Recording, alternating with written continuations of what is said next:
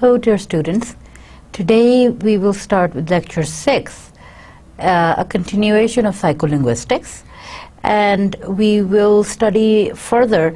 In the last lecture we studied about sensory workings, so today we are going to continue that.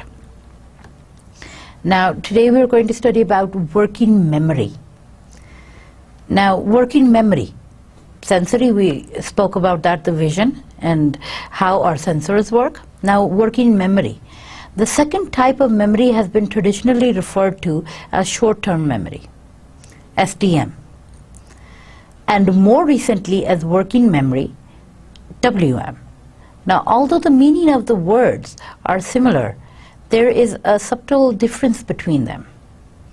So even though they are similar, they sound the same, working memory or short-term memory. But working memory would be a little different from short-term. Short-term memory is when you just remember some things very slightly and just from the recent past, and you forget easily.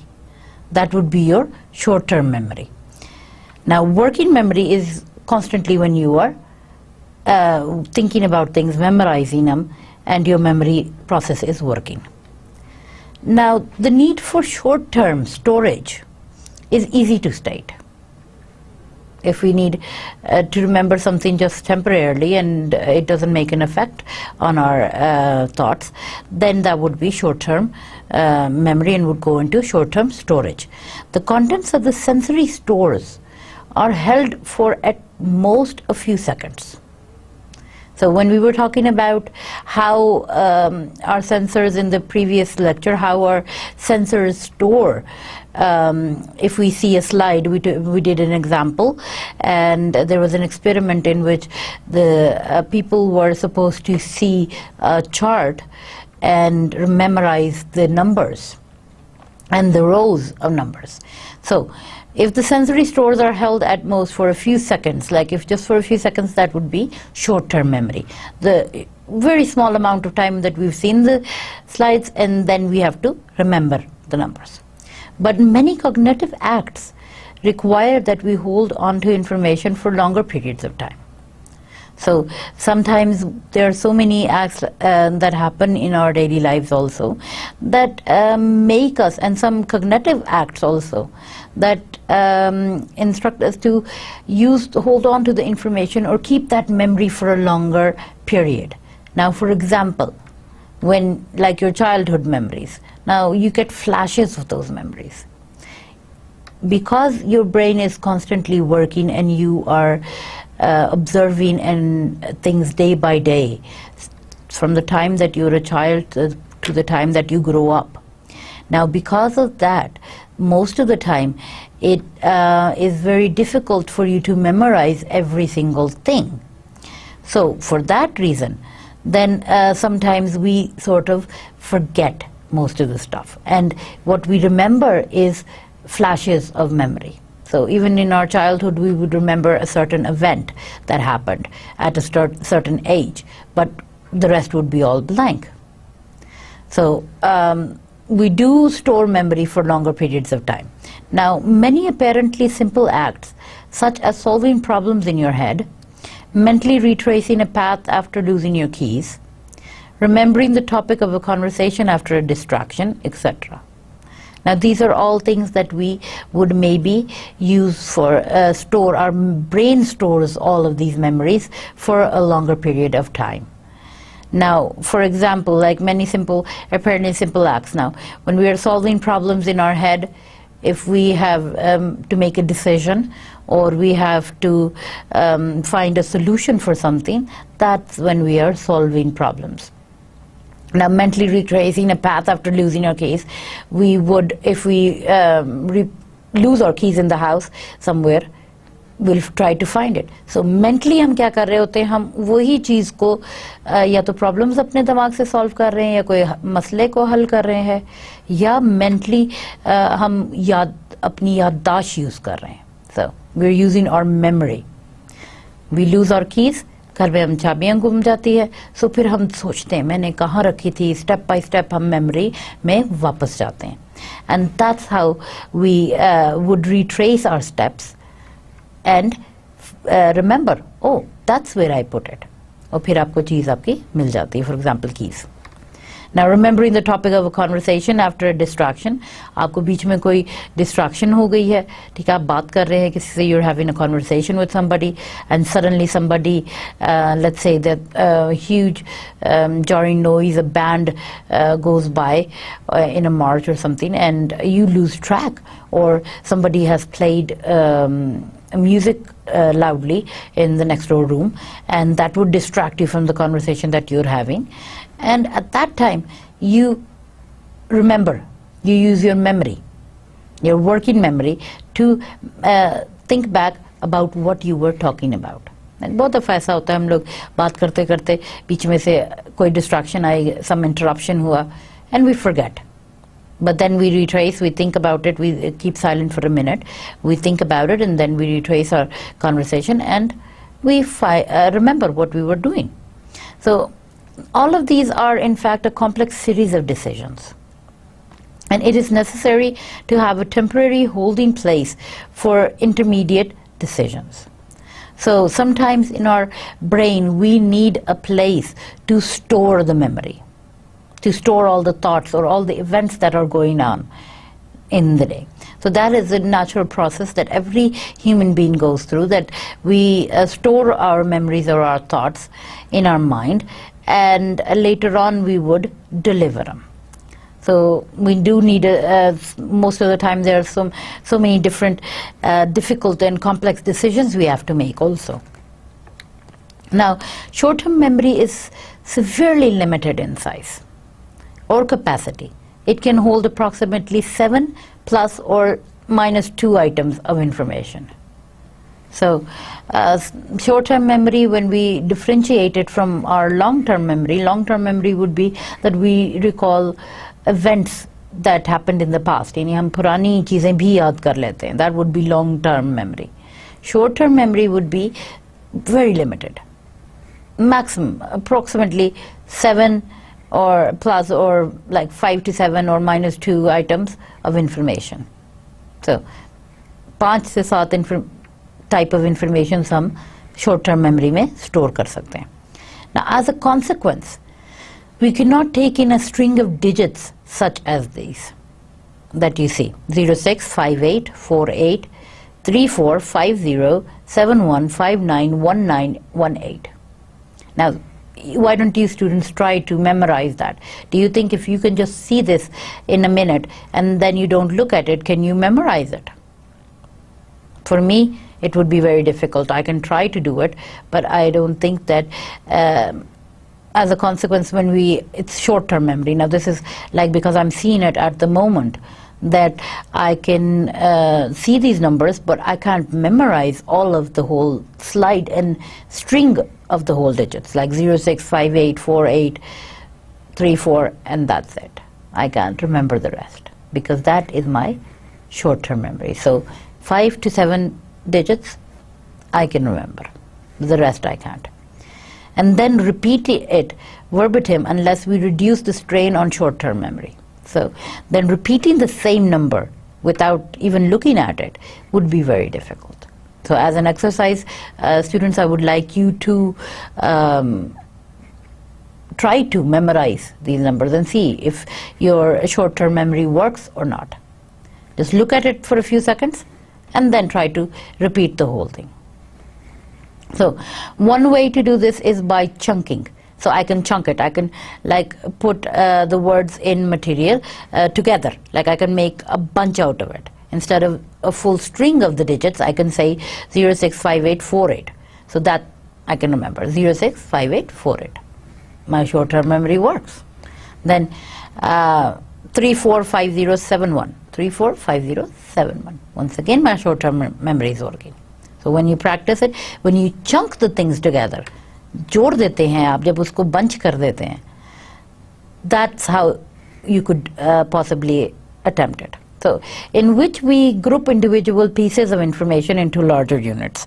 So in this what we do is we group these individual pieces, हम छोटे छोटे pieces को individual जोड़ के chunks में, and then हम उसको बड़े larger unit में याद कर सकते हैं.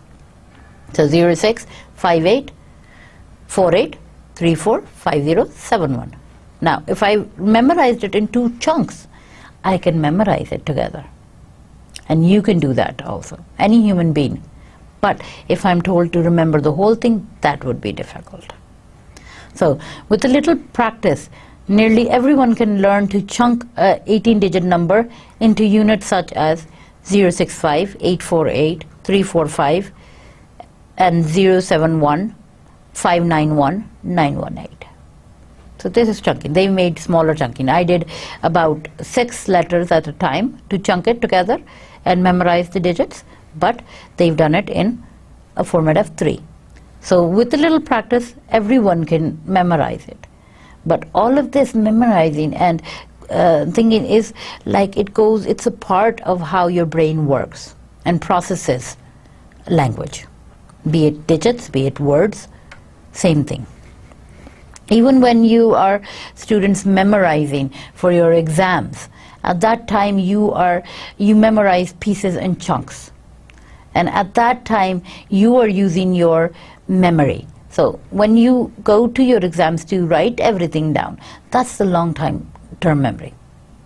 So you're using your thoughts and your brain, your memories, to remember the language. Now, this arrangement is much easier to remember, at least for me, since these are the phone numbers of 2 of my children. So that was a joke, that yes, those numbers could be mentioned or remembered, because to the writer, those numbers were the children's numbers. So for this person, it was easy to memorize it. Now, working memory differs from short-term memory in that the term WM conveys a more dynamic view of memory processes. So working memory is a little different from short-term memory in the way that working memory conveys a more dynamic, more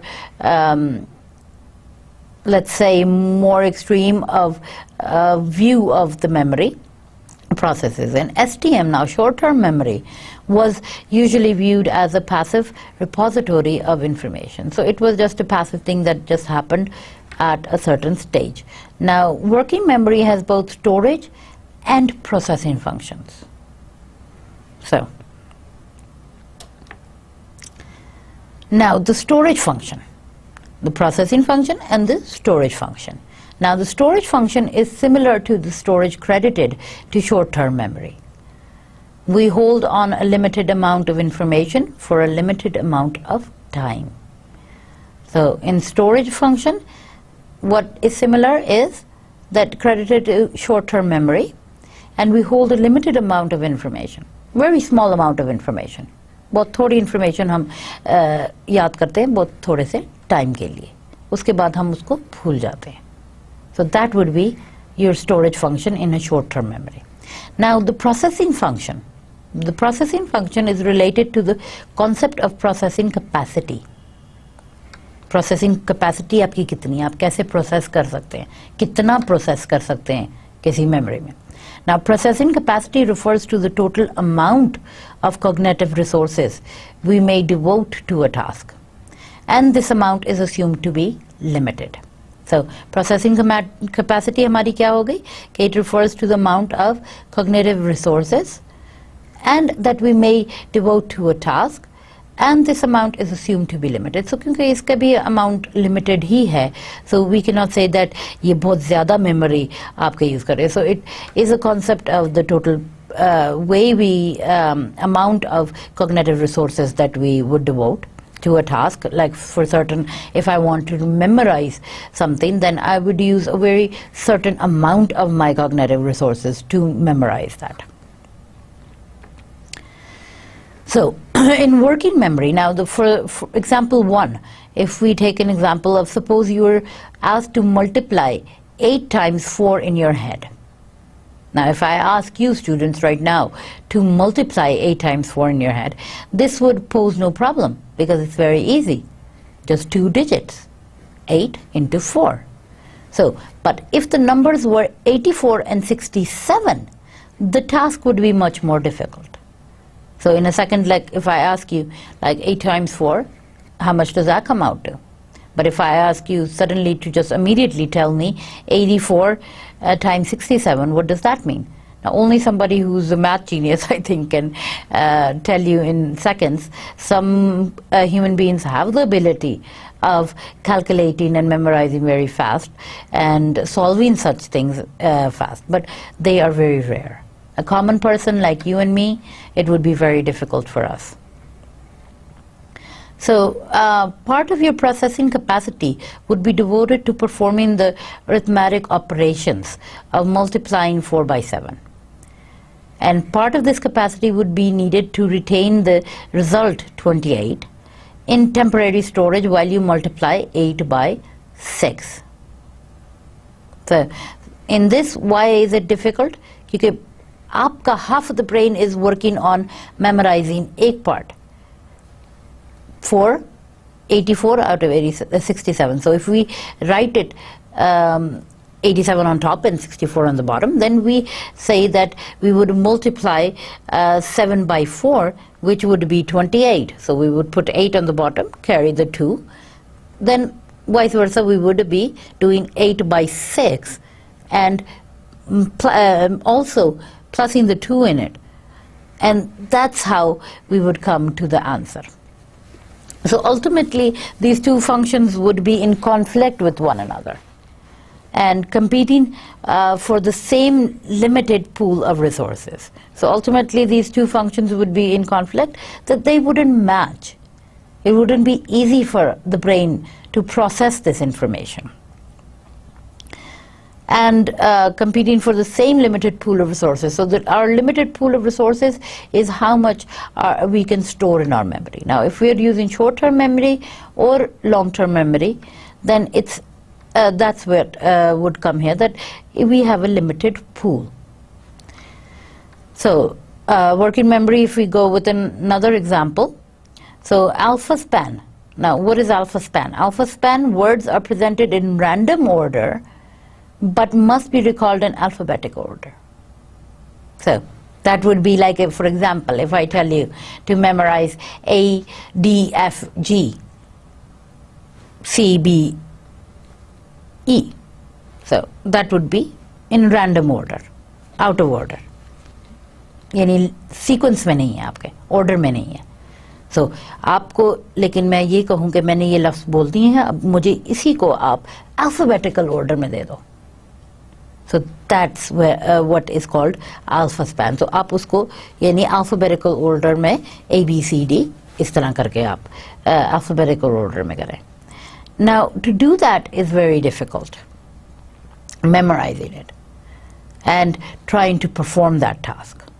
Now in methodologies, if we go about looking at the psycholinguistic methodologies, if we study a little bit, we'll take a break in the working memory and discuss about behavioral tasks right now. Now, many of the experiments conducted in psycholinguistics, especially earlier on, are behavioral in nature. So, in these types of studies, subjects are presented with linguistic stimuli and asked to perform an action. So, बहुत सारे ऐसे experiments होते हैं जो behavioral है nature में. Now, ऐसी studies में, ऐसे types of studies में, subjects are presented with linguistic stimuli. Any subjects are the people who are the experiment is being conducted on. उनको linguistic stimuli and asked to perform an action, और उनको present किया जाता है किसी linguistic stimuli के साथ, और उनको कहा जाता है कि perform this action. So, for example, they may be asked to make a judgment about a word, lexical decision, reproduce the stimulus, or name visually presented word aloud. So sometimes आप उसी को ये कर सकते हैं कि उनको maybe we would ask them in that experiment to make a judgment about a word, lexical decision. आपका word का judgment, उसका meaning क्या है? Reproduce the stimulus, उसको reproduce करना, or name visually presented words aloud. आपको विजुअली दिखा दिया गया और आपको कहे कि आप उसको रिपीट कर दें. So in this, reaction times to respond to the stimuli, usually on the order of milliseconds, and proportion of correct responses are the most often employed measures of performance in behavioral tasks. So behavioral tasks में सबसे ज़्यादा reaction time जो है वो आपको stimuli को respond करने का होता है. Now usually on the order of milliseconds, you just have to take a few seconds to solve it. And proportion of correct responses are the most often employed measures. So how many correct answers you've gotten out of that also is measured. Now such experiments often take advantages of printing effects, whereby a priming word or phrase appearing in the experiment can speed up the lexical decision for a related target word later. So sometimes such experiments would take advantage of printing effects, like उसमें advantage होगा, whereby a priming word or phrase appearing in the experiment, sometimes कोई ऐसा word, priming word हो गया या कोई phrase हो गया जो appear हुआ आपके experiment में, वो आपके lexical decision करने में आपको it'll help you reach the target word, related target word later. थोड़ा सा ठहर के. Now, as an example of how behavioral methods can be used in psycholinguistics research, Fisher, once again a researcher, in 1977 investigate word using the lexical decision task. So, उन्होंने behavioral methods को अब example लिया उसका of how they can be used in psycholinguistics research. हम psycholinguistics में behavioral methods को कैसे use कर सकते हैं. So 1977 में फिशर ने investigate किया and he saw how to use the lexical decision task. अब वही example के हम lexical decision कैसे करें word choice या word को समझने की. Now she asked participants to make decisions about whether two strings of letter were English words. Now what she did was she asked them, are those words in English or in some other language? So sometimes the strings is actual English words requiring a yes response, and other times they would be non-words requiring a no response. So sometimes strings जो है actual words में वो require करती है a yes response में, and other times it would be non-words requiring no response. यानी कोई ऐसे words नहीं है जो English के नहीं है. अगर English के words हैं, they will give a response by saying yes, they are. But if they are words that are not from the English language, then the people under the experiment would say that they wouldn't give any response because they won't have to say yes on that. They don't even know what those words are. So a subset of licit words were related semantically while others were non-related. So semantically, once again, the study of the meaning of the words.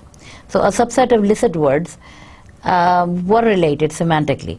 Sometimes ऐसा subset बनाया गया उससे मिलते जुलते words का जो semantically जिनका meaning was the same, but while others were not related. कुछ के meanings मिलते हुए थे और कुछ के नहीं, relate ही नहीं करते थे. Now Fisher found that related word pairs were responded to faster when compared to unrelated word pairs. अब related word pairs उनको जल्दी response किया. They compared two unrelated word pairs. Now what are word pairs? Students, I would like you to study some word pairs and tell me the different types of word pairs that you could come up with, and see that if it's easier to memorize those or memorize the words that are unrelated to word pairs. Now this facilitation suggests that semantic relatedness can facilitate OR encoding. So sometimes this facilitation suggests that semantic relations, some meaning is related to it, or trying to understand. Encoding is when we are listening, when we are delivering something to a person. So at that time they are encoding with the language. Now recently, if we study the eye movements in psycholinguistics, now recently eye tracking has been used to study online language processing. So sometimes we use eye tracking and we are using it to see how we can differentiate in the language process. Now beginning with Rayner in 1978, the importance of eye movement during reading was established. So while reading, the importance of eye movement, moving from one to another place. The same thing when you look, when your eyeballs look from one corner to the other corner. That's the eye movement. And eye movement during reading was established also. Now later, Tenehas et al. In 1995 used a visual word paradigm to stunt the cognitive processes related to spoken language. Now later on, they used the visual word paradigm to stun the cognitive processes, यानी उसको रोक देने के लिए, थोड़ा सा उसमें एक pressure डालने के लिए cognitive process जो related थे spoken language से. उन्होंने यही experiment को आगे 95 में conduct किया. Now, assuming that eye movement are closely linked to the current focus of attention, language processing can be studied by monitoring eye movements while a subject is presented auditory with linguistic input. अब अगर हम assume करते हैं कि eye movement closely linked है current focus of attention से, then language processing can be studied by monitoring eye movements. तो फिर हम language processing को study कर सकते हैं eye movements के साथ, while a subject is presented auditory with linguistic input. Also while उसी subject को हम present करते हैं auditory, मतलब something that he can hear with linguistic input. So we see the movement of your eyes while you read, and that is all a focus of attention. How you process the language by reading it. Further on, in psycholinguistics, language production errors. Now we want to be very clear about it. The reason why I have just written a little bit on this slide is to explain it further. Language production errors, the mistakes that we make while producing language. Now the analysis of systematic errors in speech, writing and typing of language as it is produced can provide evidence of the process which has generated it. So analysis हम systematic errors जब देखते हैं speech में, when we have systematic analyze that we have mistakes in our speech, in our writing and typing of language, then as it is produced can provide evidence of the process which has generated it. So then we see what process we went through, why did it generate this evidence, and why was it, why did we conduct these errors or these mistakes.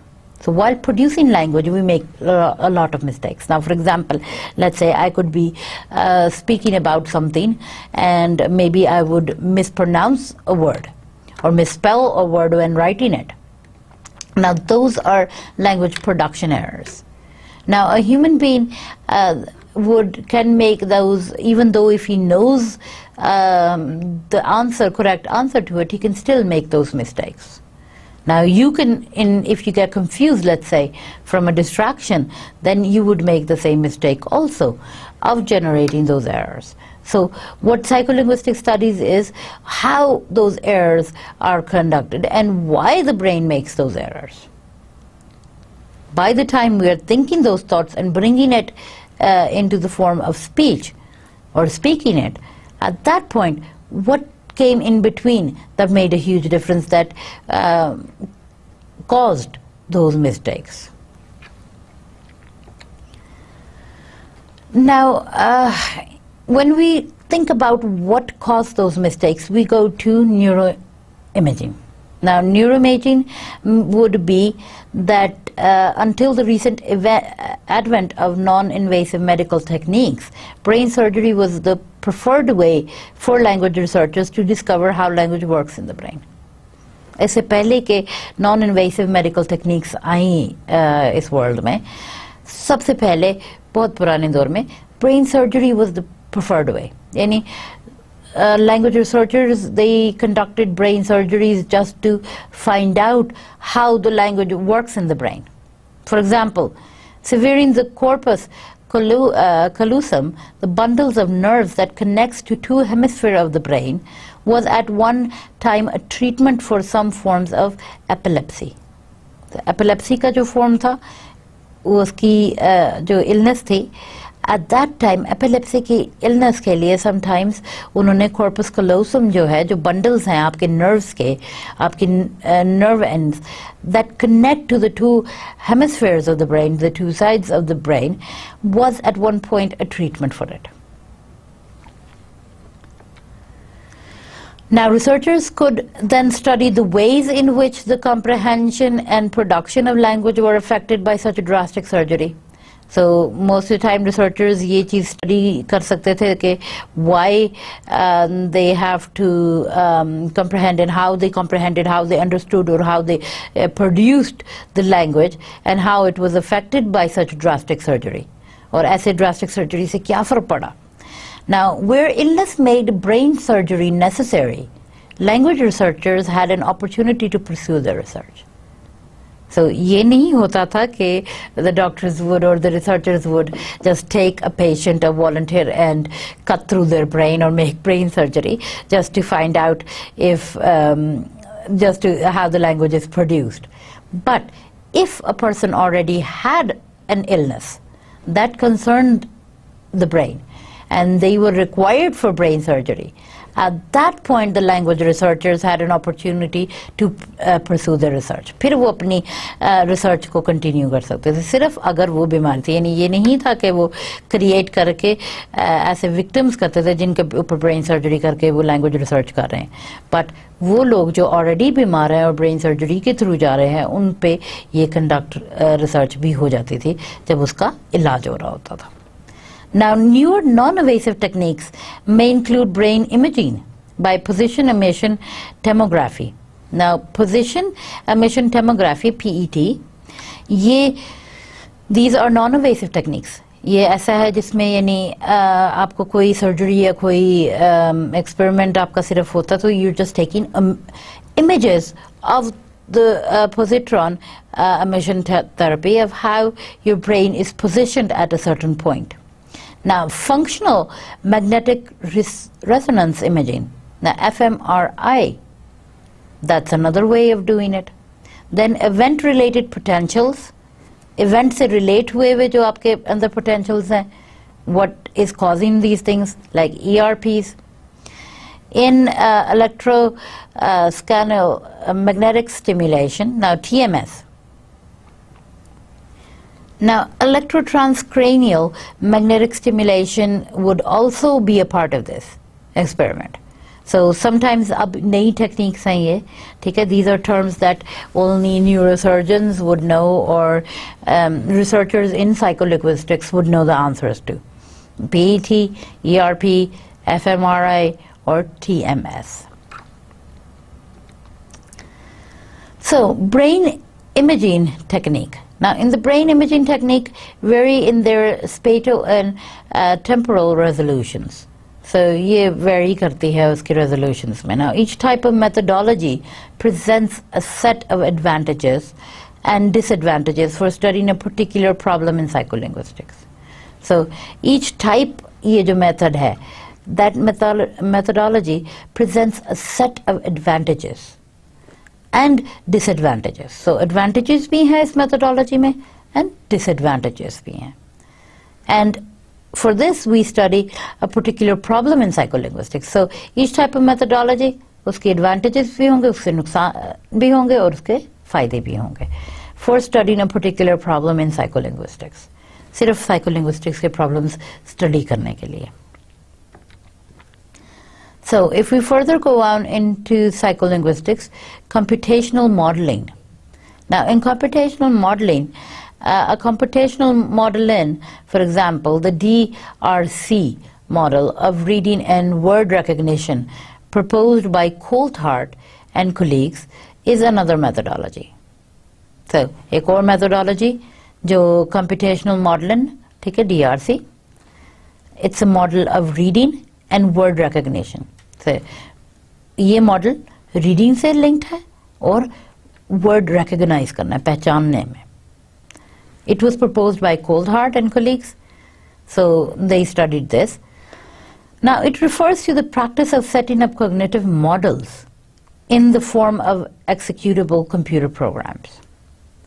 ये चीज़ practice जो है it helps in setting up cognitive models set up करने में help करती है, and to form an executable computer program, और एक ऐसा जो है computer program जिसको execute कर सकें. Now such programs are useful because they require theorists to be explicit in their hypothesis, and because they are useful to generate accurate predictions for theoretical models that are so complex that they render discursive analysis unreliable. So sometimes these programs are useful because they require theorists to be explicit in their hypothesis, and उनके यानी hypothesis उनकी जो thoughts हैं, उनके जो conclusions हैं, उसमें उनको theorists को help करता है, require करता है, useful होता है, but because they are useful to generate accurate predictions. Predictions आप जब किसी चीज़ का predict कर देते हैं कि ये होने वाला है, या इसका ये हल है, या इसका ये solution है, that would be a prediction. So generate accurate predictions, बिल्कुल correct predictions आपकी generate हो for theoretical models. And things that render discursive analysis unreliable. ऐसी चीज़ें जो discursive analysis को unreliable show करती हैं. So things that show students so complex that they render discursive analysis कि उनको unreliable कर सकते हैं. That would be computational modeling. Now when we go on further, we have another example of computational modeling is McClelland's and Ellman's trace mode of speech perception. अब एक और example आ गई computational modeling के बारे में, and that would be McClelland and Ellman's trace, and उनका mode of speech और उसकी perception उन्होंने क्या निकाली. So that would be another example of this. Now when we go further on in psycholinguistics, the issues and areas of research in psycholinguistics. Now psycholinguistics is concerned with the nature of the computation and processes that the brain undergoes to comprehend and produce language. So psycholinguistics basically क्या study कर रही है? आपकी psychology of how you produce the computations and how what are the processes that the brain goes through to understand and to produce a language. Now, for example, the cohort model seeks to describe how words are retrieved from the mental lexicon when an individual hears or sees linguistic input. So, for example, the cohort model would seek to describe how words are retrieved, words कैसे retrieve होती हैं, from the mental lexicon when an individual hears or sees a linguistic input. So जब कोई individual सुनता है या दिखता है, कोई mental lexicon create होता है to see a linguistic input. At that time, it describes how words are retrieved. हम अपने mental process में से words को कैसे retrieve करते हैं. And how do we memorize them? How do we remember and retrieve it and bring it back to create language? Now, in recent research, using non-invasive imaging techniques seeks to shed light on just where certain language processes occur in the brain. So sometimes recent research this is a major thing, that non-invasive imaging techniques. Non-invasive, once again, like I said, something that does not have surgery or any damage or any sort of physical restraint on checking the brain's connection with language. So we take images of the brain. We take images of the brain, seeing how the brain is positioned at what certain point when we are using the language. So these techniques would shed light on where certain language processes occur in the brain. So sometimes this would show us by research where the language, when we're using a certain language, how it's processed and what is the position of the brain at that time. Now there are a number of unanswered questions in psycholinguistics. Psycholinguistics is such a vast field. It's very difficult to find all the answers. And up till now, till the current day, people and scientists are still researching. And every day they discover a new thing. And they discover the new psycholinguistics, such as there are a number of unanswered questions. in psycholinguistics, such as whether the brain, the human ability to use syntax is based on innate mental structures or emerges from interaction with other humans, and whether some animals can be taught the syntax of human language.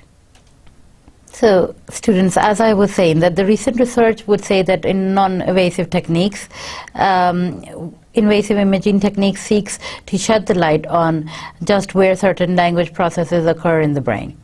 Now, there are a number of unanswered questions in psycholinguistics. Like I told you, psycholinguistics is a vast field, and it is very difficult to decide and research all the different aspects of psycholinguistics.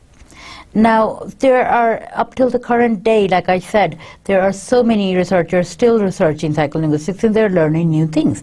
Now, such as whether the human ability to use syntax is based on the innate mental structures, like how we structure a language or how we structure a sentence, and what is the human ability to do that, is based on innate mental structures or emerges from interaction with other humans. So sometimes यही चीज़ जो है, हम human ability देखते हैं कि वो कैसे structure करते हैं sentence को, how do they create the sentence, and it's based on the innate mental, the inner mental structures, आपके दिमाग के अंदर जो structures हैं, or emerges from interaction with other humans, या फिर दूसरे humans के साथ interact जब आप करते हैं when you're having a conversation, and whether some animals can be taught the syntax of human language.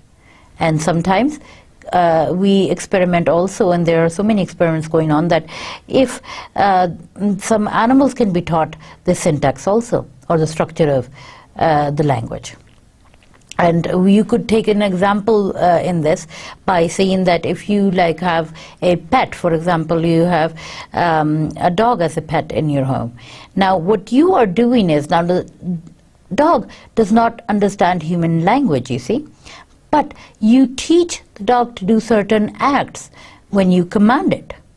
So in a way, the dog hears those sounds and understands that as a command because you've taught him. Like for example, you tell the dog, sit. The dog will sit. Or you would say, down boy, down. So that means you're trying to, the dog will understand you if you're the owner. So, but this happens with time. So sometimes these, we want to see the human ability, if we can use it with animals, and most of the time we've proved it, that when we do have pets, we do make them understand. Now, another good example, I would think, I just got thinking about it, that how animals, how could we teach them the syntax of human language? Now, that is a very simple question. How? Because you've seen the parrots.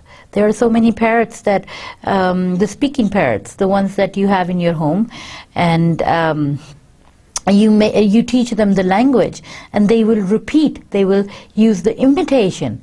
Now, their brains imitate the human language and then store it. So they use their memory to store that, and they repeat whatever the humans have taught them. So ऐसा परिंदा आपने तोता देखा है, आप उसको सिखा सकते हैं जो आप बोल रहे हैं. अब ये चीज़ नहीं है कि वो उस तोते ने वो लैंग्वेज आपकी सीख ली, ह्यूमन लैंग्वेज बोला उसने, वैसे उसने इमिटेट किया. कैसे? उसने अपनी मेमोरी में स्टोर किया, एंड वही मेमोरी फिर उसने लैंग्वेज में कन्वर्ट कर दी. So how human beings do that too. When I hear something, a child would do that. A child would take a word, pick a word, and hear it from somebody, and then he would pick it, and then he would form that, imitate it, and store it in the memory at the same time. And when he's imitating, he's storing it.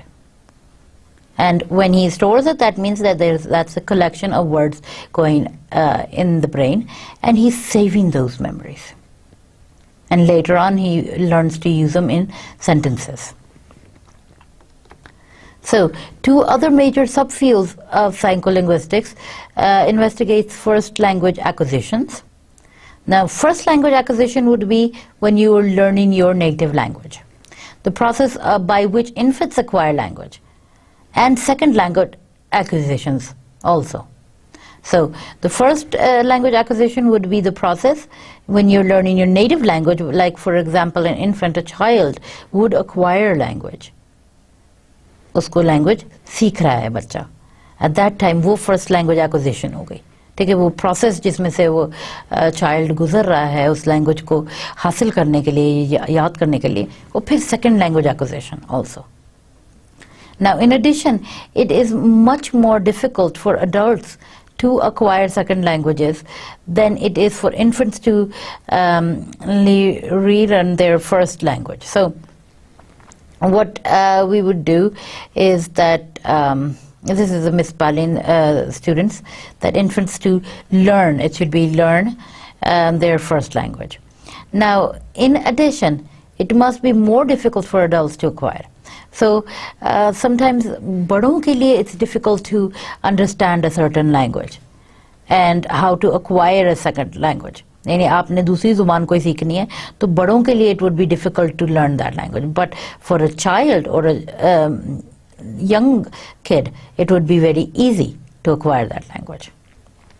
You can take an example of how we memorize the language by, for example, जब आपकी daily life से आप उसको concern कर सकते हैं example को, that when we usually we grow up speaking, like you grew up speaking Urdu as your native language, and then you start learning to read the Quran. Now when you are reading the Quran, you are reading it in Arabic. So you go to the mosque and you study how to learn Arabic. Now Arabic is not your mother tongue. So that would be a part when learning for an adult is difficult. Now if I want to go and memorize something or learn Arabic, it's going to be difficult for me to go and learn it at this age. So that's the reason why our parents send our children at a younger age to go and learn to read the Quran. Because at that point, infants, it's easy for children to learn a second language than it is for an adult. Now same thing, why do we say that our schooling has to, the base has to be strong? If we learn English at early stage, in our younger classes, in our younger grades, it would be easier for the children to remember it, to memorize and learn the language. And later on when they come in college or university, by that time their English is so good that they don't have difficulty learning it. But now some of you, let's say that don't have a background of English, like your schooling was also an Urdu medium and you didn't study English. Now when you come to your college or your university and you start learning and every subject is in English, at that point it is very difficult for you to learn that as a second language. So your second language acquisition would be very difficult. But if you had learned it at a younger age, it would have been easier for you. Now, thus sensitive periods may exist during which language can be learned readily. So sometimes, but yes, even when we grow up, there are such periods in our life that would maybe help us learn the language more easily. So a great deal of research in psycholinguistics focuses on how this ability develops and diminishes over time. So बहुत ज़्यादा research हमारी जो है वो psycholinguistics की focuses इस चीज़ पे focus करती है कि वो एबिलिटी के ओवर टाइम्स हम कैसे डेवलप करते हैं और डिमिनिश करते हैं उस चीज़ को. So it also seems to be the case that the more languages one knows, the easier it is to learn more. अब sometimes ये भी हो सकता है कि आपको जब लैंग्वेजेस सीखने का टाइम आता है, where अगर आपको already languages आती हैं तो it will be easier for you to learn more. Now a very good example of that is me myself. Now when I came to Pakistan, I did not know how to speak Urdu. But because in my bachelor's and my master's I had already learned 4 languages. So when I came to Pakistan, I started learning Urdu. And at that point, when learning Urdu, it was easier for me to pick the language because I already had a background of learning more languages. And it was more easier for me to pick this language and learn it. So for me to learn Urdu was more simpler because I already had learned a lot more different languages, and I was already in the process of learning, even though that I was an adult.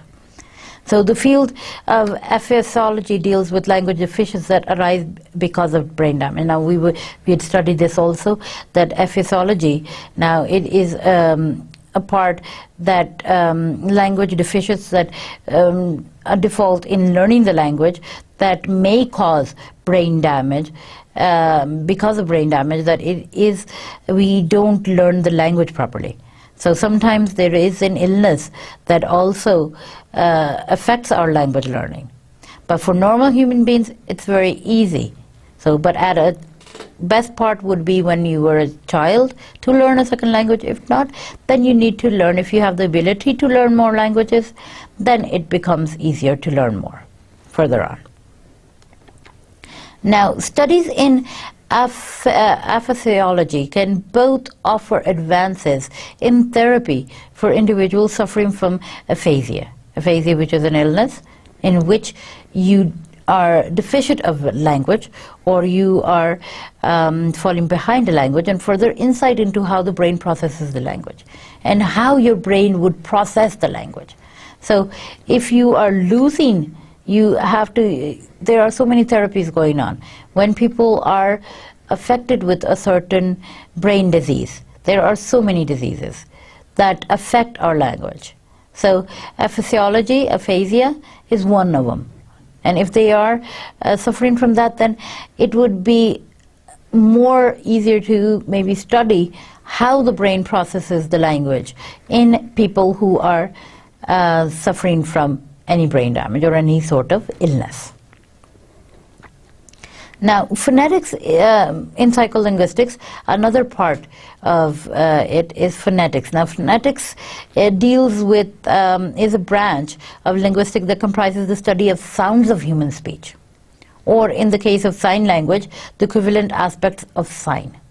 So, phonetics वो चीज़ है जो आपके human speech, आपका बोलने के speaking के way कोई sounds को record comprise करती है. And in the case कि अगर sign language है, people who are hearing impaired or mute or can't hear, for them sign language. So the signs that we use by our hands also is a part of phonetics. Now it is concerned with the physical properties of speech sounds or signals. So ये उन physical properties से concerned है जो speech sounds and signals को relate करती है. Now there is psychological production, acoustic properties, auditory perception and neuropsychologic status. अब इसमें क्या चीजें वो कर रही है? Physical properties of speech, sounds and signals. Their psychological production. Psychologically आप कैसे produce कर रहे हैं language को? The way you are producing a language. Acoustic properties, how you hear the whatever hearing processes you're using. Acoustic would relate to your hearing. Auditory perception, also hearing and speaking.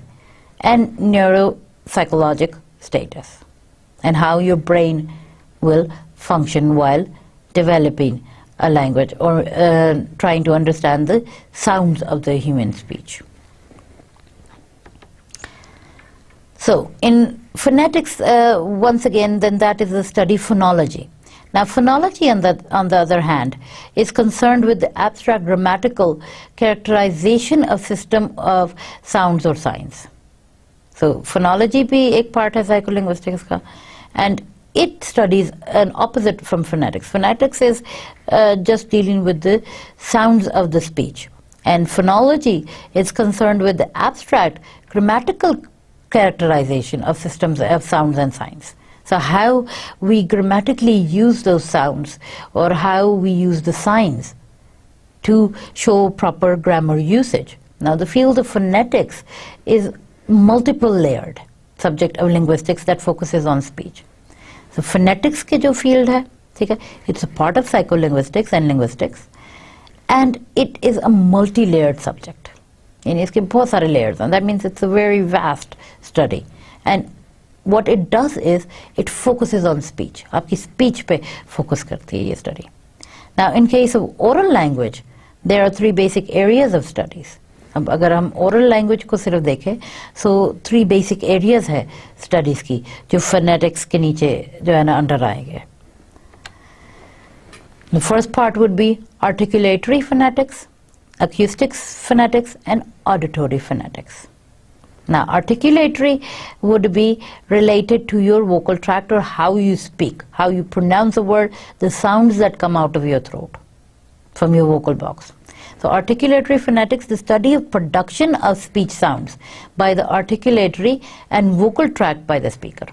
तो आपका vocal tract आपका एक tract है जिसके through आपकी sounds आती हैं, ठीक है, जिसमें आप बोलते हैं, ठीक है, आपकी स्पीच साउंड्स क्या बनती हैं, और वो वोकल ट्रैक्ट जो बोलने वाला है उसकी प्रोडक्शन कैसे होती है. अक्यूस्टिक phonetics, the study of physical transmission of speech sounds from the speaker to the listener. अक्यूस्टिक would be the hearing process. अब वो फिजिकल ट्रांसमिशन क्या है स्पीच साउंड्स की फ्रॉम स्पीकर टू लिसनर, बोलने वाले से सुनने वाले तक आपकी स्पीच कैसे जाती है, कैसे पहुंचती है, through which waves. That is acoustic phonetics, and it studies the physical transmission of how one person speaking can transfer to the listener. Now, auditory phonetics, that's another third part, the study of the reception and perception of speech sounds by the listener.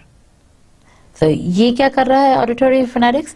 It's studying the reception and the perception of speech sounds. अब जो सुनने वाला है, how is he receiving or perceiving the speech sounds? वो समझ कैसे रहा है and वो उसको receive कैसे कर रहा है. Perception would be उसकी understanding, how he understands the speech sounds. So, auditory phonetics would deal with that. Now, these areas are interconnected through the common mechanism of sound. ये तीनों चीजें, they are connected. Sound से, they're all related to sound, such as wavelength, amplitude, and harmonics. So, आपकी sound deliver कैसे होता है? The mechanism of sound, wavelength से, ठीक है, amplitude से, and harmonics. How those wavelengths reach from the speaker to the listener is how this study. So, phonetic was studied, if we go into the history of phonetics, phonetic was studied as early as 500 BC. That was so long ago. They studied phonetics in that age. They started learning about language. So, when they were studying in 500 BC in ancient India, with Paganini's account of the place and manner of articulation of consonants in his 5th century BC treatise on Sanskrit. Ab 5th century BC mein, when he was learning the language, or he spoke Sanskrit, which is an Indian language, at that time the place and the manner of articulation of the consonants, alphabets के क्या जो है ना place था, क्या manner में उनको pronounce करना है, how are we going to say one single word. So at that time Sanskrit was a very old language. So the major Indic alphabets today order their consonants according to Paganini's classification. So उस time पे जो उसने research की, at that time Paganini classified that research, and आजकल की Indian alphabets जो हैं, they are referred to by their consonants according to that same classification that Paganini gave. So modern phonetics began later on. That was in the previous early stages of the history of phonetics, how phonetics started.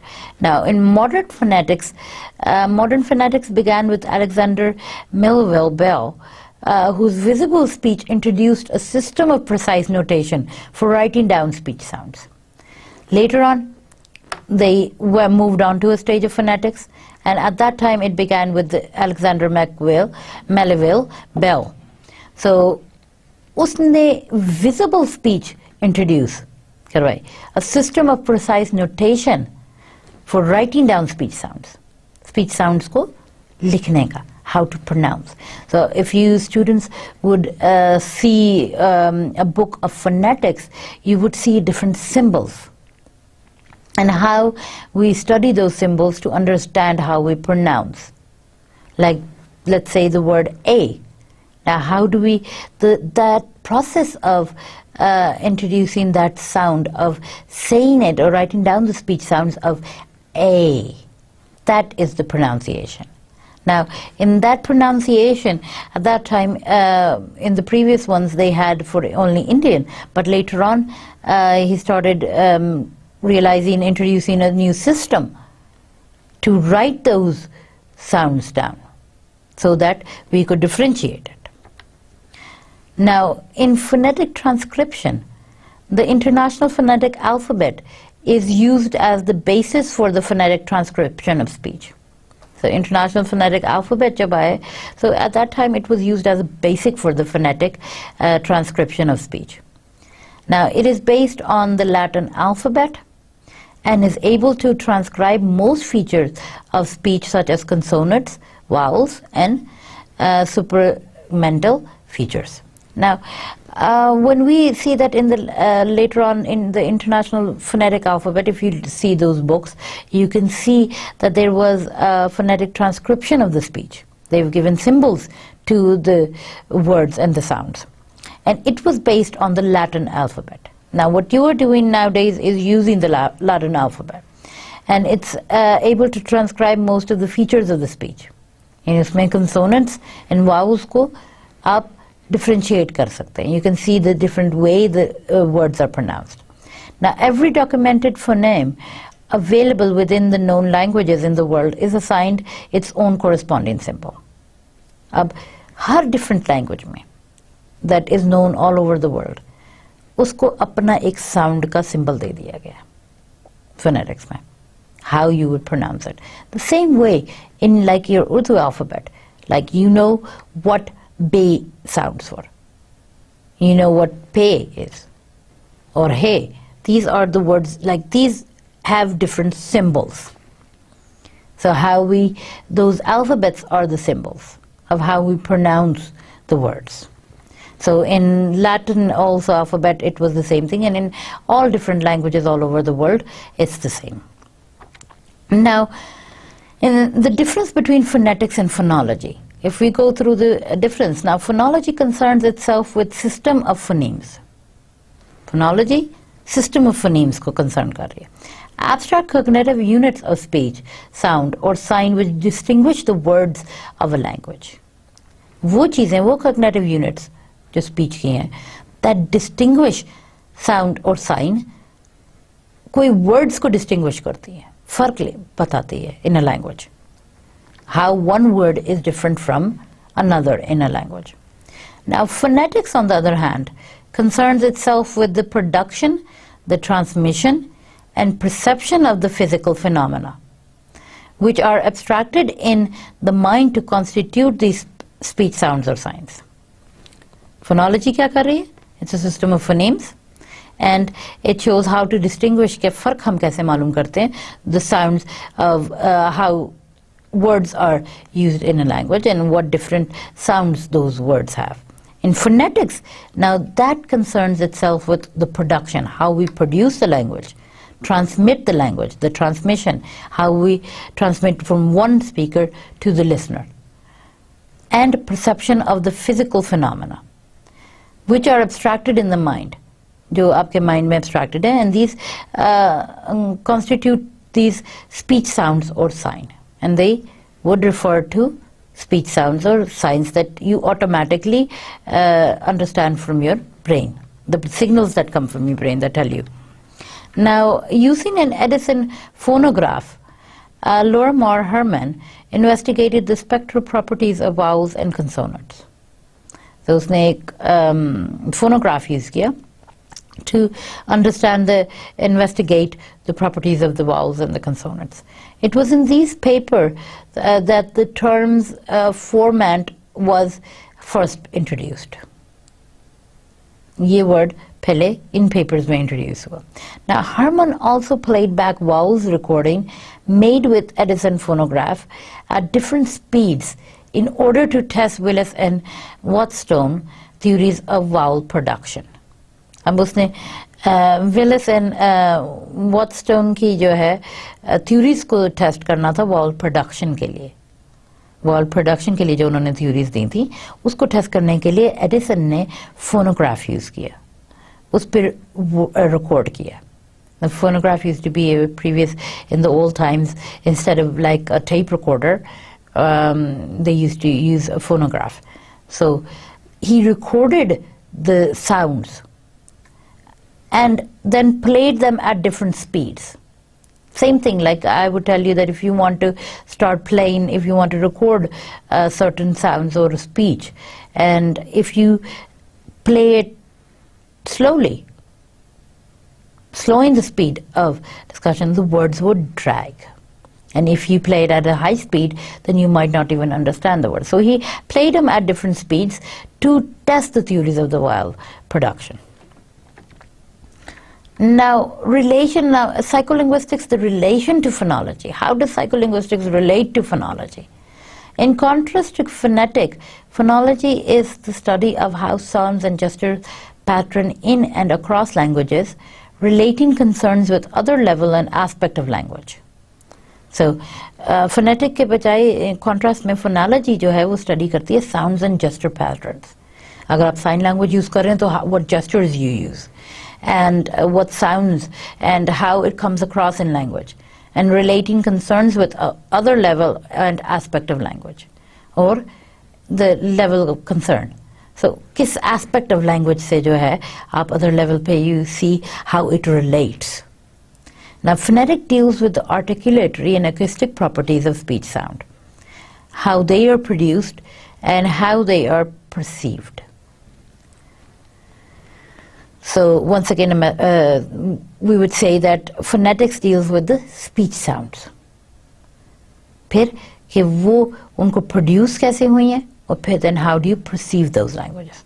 Now, as a part of investigation, phoneticians may concern themselves with the physical properties of meaningful sound, contrasts, or social meaning encoded in speech signals. So sometimes the phoneticians जो है, when they investigate a part of a language, they would concern themselves with the physical properties. The physical properties meaning the meaningful sound contrasts, how sounds contrast with each other when you're pronouncing words in a language, or the social meaning encoded in the speech signals, or the social meaning when you are using speech signals. Now, however, the substantial portion of research in phonetic is not concerned with the meaningful elements in the speech signal. So while it is widely agreed that phonology is grounded in phonetics, phonology is the distinct branch of linguistics concerned with sounds and gesture as abstract unit and their conditioned variations. So via, for example, allophone rules, constraints, or derivational rules. So when we study about it, like it's a part of a portion of a research in phonetic is not concerned with the elements of the speech. But it is widely agreed that phonology is grounded in phonetics. फिर भी phonology जो है phonetic से linked है. Phonology is a distinct branch of linguistics, and it's concerned with sounds and gestures. So, and variational rules. Now, this also is a very wide field. We will further go on and study about this later on, students, and we will continue this learning about how your working memory goes that we studied today, how your short-term memory works, how phonetics is related to psycholinguistics. So we will study these further in the next lectures. So I hope you will consider all the questions that I put to you and try to solve them. Experiment on your own self. Maybe you will learn more when you experiment. Experiment on your friends, experiment on your own self, and then try to understand this methodology. So for today's lecture, that's all, and I will see you in the next lecture. Goodbye. Take care.